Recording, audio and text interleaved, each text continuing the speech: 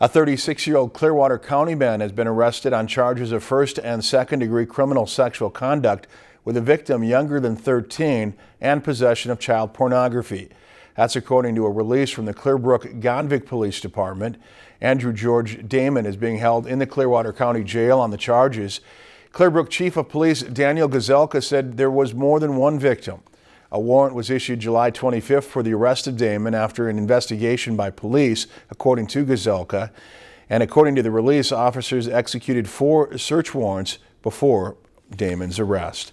If you've enjoyed this segment of Lakeland News, please consider making a tax-deductible contribution to Lakeland Public Television.